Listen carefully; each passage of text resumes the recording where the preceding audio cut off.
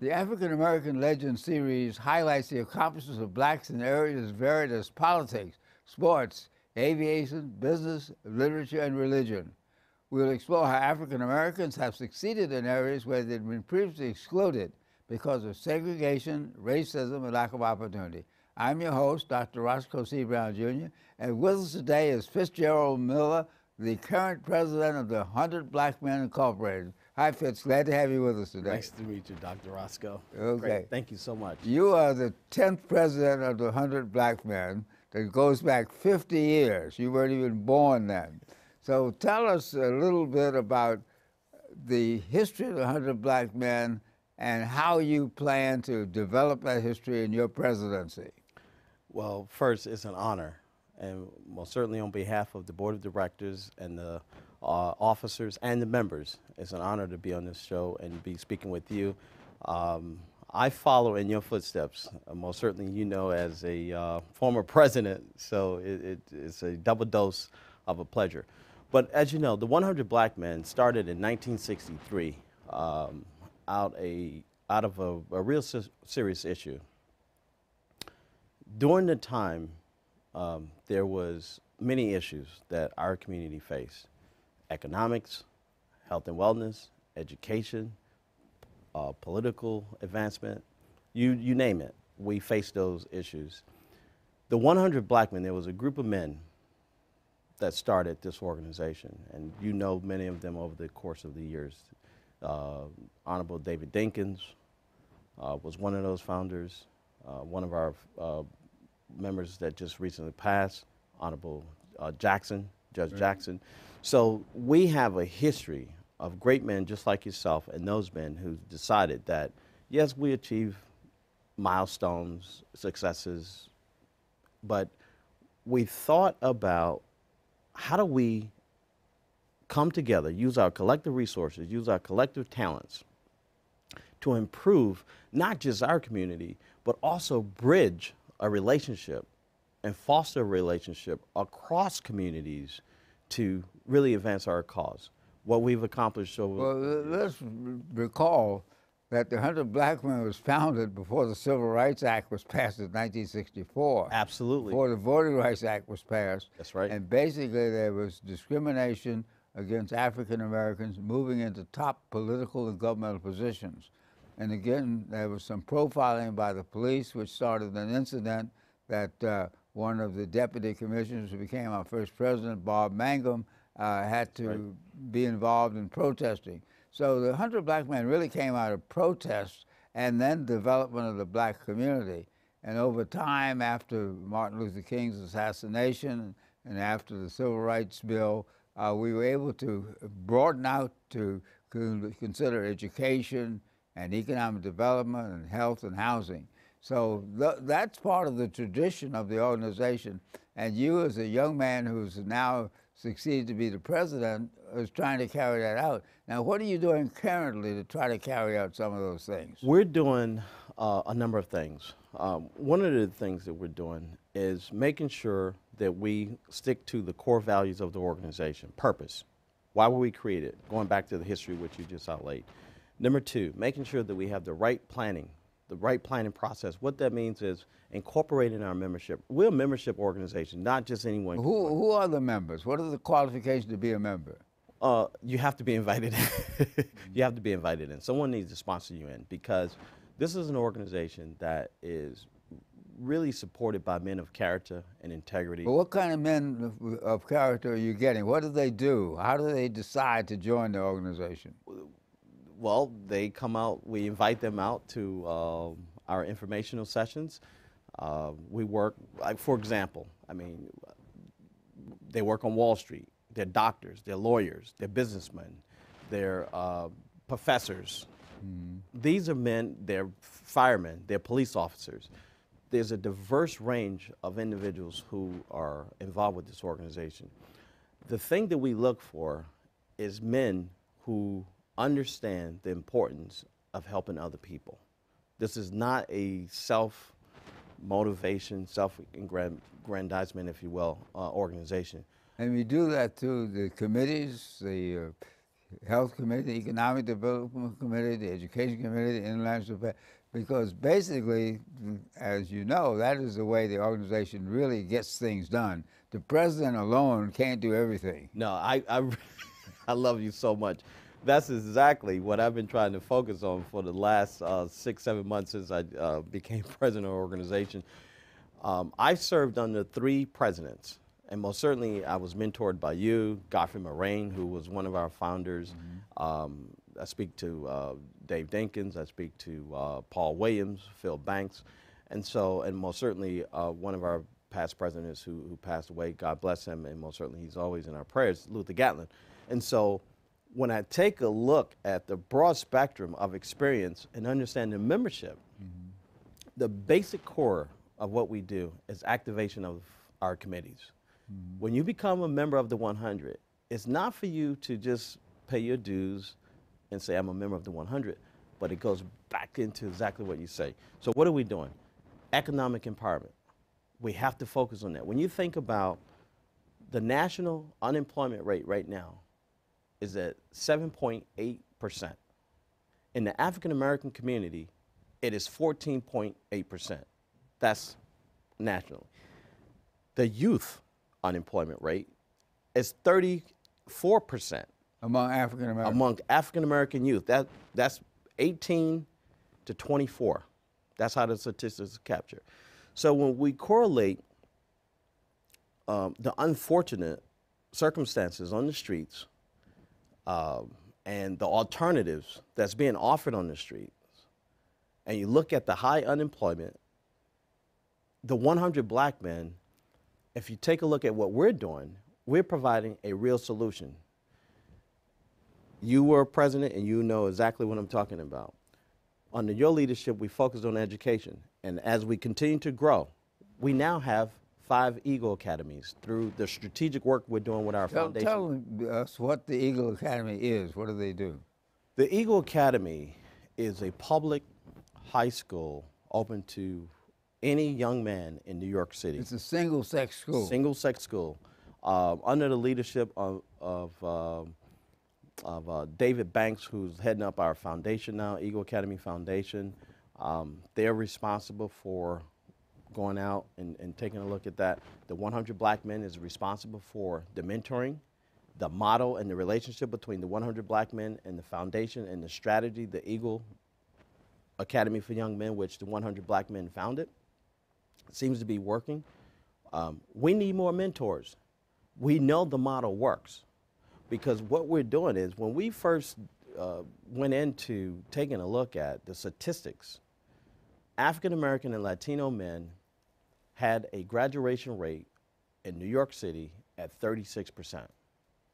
When the 100 black men says, no, we're not going to accept this, that graduation rate went from 87% to 93% with our involvement. 87% of which school? With the Eagle Academies. Now, the relative Eagle to Academy other schools in the is city. a public school. Yes, sir. Your teachers are hired by this Department of Education. Yep. Now, what is the actual role of the 100 black men other than saying we should have this single-sex school? Our role is specifically to focus on mentoring and incorporating the other programs that we have, which you just highlighted: economic empowerment, health and wellness, and then of course we provide scholarships and other ancillary, I want to say, benefits to our young people. Last year, actually over the last couple of years, we gave out over $300,000. Over the course of the 100, we gave out over $1 million. So when we talk and we speak to our corporate partners, they may not necessarily know the young man in the South Bronx or Southeast Queens or Brooklyn or the Harlem areas, but we know them. We're in the community, we live there. And so the strategic relationship between our corporate partners and our individual partners who give to the 100, they actually see the tangible results that we're producing in the community. What is the theory behind having a single-sex school? Why do you want to have a school that's limited only to males? You know, that's a very good question, because I grew up with going to a co-ed school. Most of the schools, there are very few single-sex schools, and I think the 100 Black Men and the Women's Academy are about the first single-sex schools in New York State. Absolutely. Now, what were the advocates expecting to achieve by having a single-sex school? Actually, I was on that committee. Under Paul Williams, who was the president at the time, he said, you know, we got to create the Legacy Committee, which the birth of the Eagle Academy. What we found out was that having a single-sex school, one, the young men focus. They focus. There's no. Why do they girls. focus more on the single-sex than in a heterosexual school? You know, I really don't have the definitive You don't answer, but I have think they the- just focus on. But actually, as an educator, I'll point Right, out, right. basically the idea was to have something that reinforces the image Okay. of those young men and have role models for them. It is still in process. The main thing is, if it works, it works. It works. And if it doesn't work, you have to modify it. Absolutely. And there are some single-sex schools for girls, and some of those work and some of them don't work. In the final analysis, doesn't it come down to the leadership? It does. And you know, you make a good point here, because if you go out into like certain boroughs and around the world, they're prep schools where you can only be a boy, you can only be a female, for example, to go to those schools. And so what we're doing is really no different. We're doing it in the inner city, and we're doing it through public education where everyone can participate and be involved. And one of the things that I really love about this, the model of the 100 Black Men and the relationship that we have with the Eagle Academy Foundation as we grew out that organization, and having great leadership like yourself who really continue to help us, is that it's a public school. It's not a private school. Any young man in New York City who wishes to have academic standards, have positive role modeling, and understand the basics, that education is a strategy for you to move forward, understanding the diversity of the global marketplace, understanding that you got to take care of your health, understanding that economic empowerment is a great conversation to have, understanding that you have to give back. The doors of the 100, that's one of the things I love about our motto, our logo, this pen I'm wearing. Now, one of the questions is this limited only to African Americans? Could a Latino, could an Asian, could a Caucasian go into the school? Absolutely. We have in this school, and again, let me footnote this, it is a public school. And they have to go through the process of You applying. go to, we have literally every year about 5,000 young men because they hear about it. You know, this weekend we're taking a group of young men, African American, Latinos, Asians, down to Baltimore, to the Reginald Lewis Museum down in Baltimore, Maryland. New York City public education, yes, it works. But the reality of it is, it takes organizations like the 100 Black Men through leadership, advocacy, and community service, and combining that. That's one of the things that our 50th year that we're advancing going forward, is that we're a leadership organization, and we have to take the lead in terms of the issues that we're facing in our community. What about job development and economic development? Right? I absolutely, you know, I said a few moments ago, when I take a look, you know, when I work on Wall Street, as you know, and I read a lot, similar to yourself. There is no question that we have to tackle this issue. And one of the things that I tell and I promote, not just to the organization, but to our community partners and our corporate partners, that the government can't solve these problems. People have to take initiative and come up with the creativity and have some level of responsibility. What are we doing in terms of economics empowerment? One, I put together a team, which goes back to exactly what you asked me before. You have to activate these members. When you're a businessman and you're not on the Economic Empowerment Committee, and you're not bringing thought leadership, you're not bringing great ideas, you're not trying to figure out how do we solve this problem, then why you became a member of the 100? We have our second vice president, Eugene Marsh. He just got reelected, or reappointed, I should say, to President Obama's National Economic Committee for Minority and Women Diversity Council. He chairs that up. We have Phil Morrow, who's the president and CEO, which you were just honored. Specifically, what's 100 black men going to do? We're doing training. We're doing training. We're doing Training to do what? We're doing training in terms of getting certified as a small business contractor. Mm-hmm. We're working with some strategic partners to take a look at how do we integrate them into the construction sector. I specifically am on the service side. So one of the things that I'm taking a look at our corporate partners and relationships, we have a lot of small business owners. How can we integrate our small businesses into your diversity supplier programs? Mm-hmm. So we're creating those opportunities where our small businesses have access to our corporate partners to be able to be suppliers, and then of course that chain ripples. And now there are rules and regulations about minority involvement in various public works projects. That's right. And that's where government does have a role to make sure that there's opportunity for people to get the contracts, do the training, and do the development of the community. You know, you're great, and I think... Well, you're great because you're going to do it. You know, with your blessings and God grace, I'm going to work my butt off to make sure it happens. You know, I had a conversation, you know, Congressman Gregory Meeks, who's on our board, and Congressman Rangel.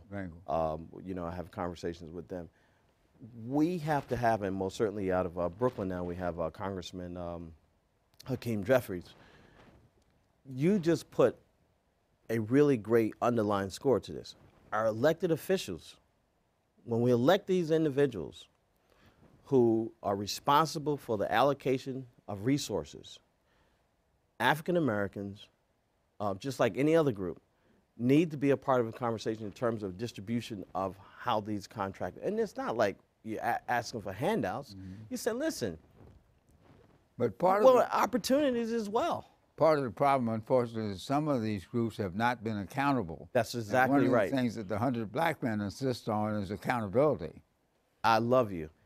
That is one of the reasons when I ran for president, and thank you for your vote, by the way, is accountability. And I told the membership, I said, if you vote for me, first of all, hold me accountable. Number two, hold yourself accountable. We have to hold each other accountable before we go out and ask someone else to be accountable to us. Because the reality of it is, we pay tax dollars, we buy cars, we buy clothing, we do all of the everything else that any other American is doing in this country. And when you take a look at the economics, there's an imbalance. There's an imbalance. So you say, well, how's that possible? Well, one reason it is because of the education deficit. Absolutely. One of the things that you find that African Americans do not graduate at the same rate as the general population. And that's something that the Eagle Academy and others are trying to address. But it's more than just a few successful places. The system has to respond, and that's one of the objectives of the 100 black men, to get the system to respond, to bring the politicians to your meetings so that they can explain what they're doing. And even those that you don't agree with, bring them there so you can have a dialogue with them.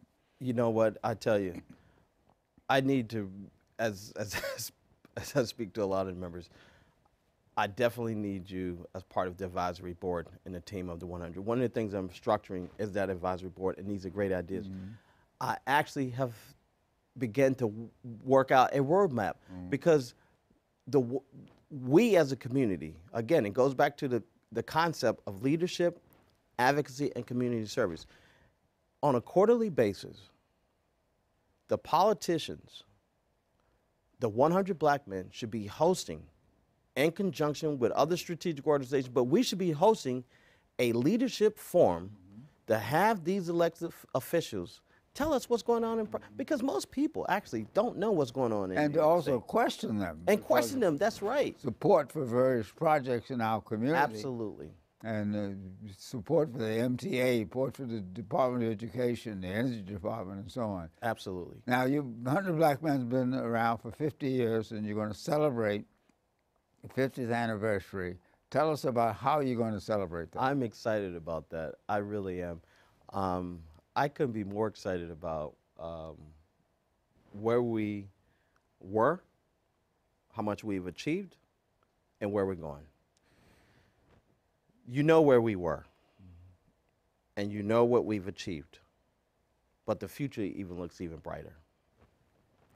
Next year, well, actually in the fall, we'll be opening up our fifth Eagle Academy in Harlem under the Department of Education will be Department of opening it, Education. We'll be supporting We'll it. be supporting it, that's right. Thank you very much. We will be supporting it. The Department of Education and through the foundation, we'll be supporting that. I'm excited about that. We have a number of events. One, Economic Empowerment Summit, Health and Wellness, Town Halls, Youth Summit, Mentoring, Family Day, and then of course our Brotherhood reception. We're going to figure out the details on that in terms of the Brotherhood reception is a tradition where we honor someone from the larger community who's made a contribution to improving race and community relations. That's right. And over the years, mayors and senators and corporate leaders have been honored at that Brotherhood reception. It is probably, when I became a member of the 100 in 1999, I was blown away. I was blown away when I went to my first reception of the Brotherhood, and I saw the diversity. I was young. I had just started my practice in terms of financial services as a financial advisor, and I misused that opportunity with regards to, just being young and not really understanding the dynamics of what was really happening. You know, you go out there and you want to pass out business cards, as opposed to really building relationships. And after that event, I was like, wow. You know, I met you. I met, Paul Williams. I met Dave Dinkins, Charlie Ring. I mean, there was this high-powered people. And then, of course, from the larger community, Howard Rubenstein. I mean, you're meeting some serious people at the Brotherhood reception. And I'm thinking to myself, how is it that the 100 Black men is able to bring the power players from around the state in one room? This is a standing room. I said, wow. So we'll be doing that again. These are, top CEOs, politicians, movers and shakers, if you will. Now, at the gala, who are you going to honor, and how do people hear about the gala? Well, one of the things I always encourage people to go to our website, www.ohbm.org. It's right on the invitation is on the website. This year we'll be honoring one of our founders, the Honorable David Dinkins, Carl McCall, Kevin Powell, who is he's the global chief strategist, I think, for McDonald's, Vivian Facard, who is the president, general manager for General Motors. I'm sorry, she's the president for General Motors Foundation. James Reynolds, who is with Loop Capital. He's the chairman and CEO and founder of Loop Capital, which is an investment banking firm. And then we have three outstanding young men. You know, I was honored as Mentor of the Year twice with the 100. That's what we focus on, mentoring our young people. We have three great young men from UPS, which is one of our strong corporate partners. We're going to be honoring them. And I'm excited for these men because they started and they've made a difference. And that's what we really try to focus on. And then, of course, we have some great hosts, Gary Alexander from Fox. I think it's Fox or Fox. Yeah, Channel 5. Channel 5. And Dave Usher from yes, and David Usher. Channel, Well, Channel obviously 4. we love David. We love David, right? He's a great guy. So we're Now going to have a great evening, and most certainly we want people to come out and support. Now, the 100 Black Men is not just 100 men. What's your total membership now? You know, we're It's not. been as high as 400 or 500. It's Yes, as low as absolutely. 100. I'm sure it's And it fluctuates. close to 200. Or Well, we have whatever. about 50 guys right now in the pipeline. What number do they call? 212-777-7070. Today on African American Legends, we've been talking with Fitzgerald Miller about the long and distinguished history of the 100 Black Men, about the upcoming celebration of his 50th anniversary, and those great plans that Fitzgerald Miller is going to execute as the president of the 100 Black Men. You know, I love you so much. You know, you're going to help me execute, and the members are going to help me execute. That's right. I can only be a great leader, and we can only be a great organization when everyone is involved, everyone can participate and feel that they belong to something greater than Okay.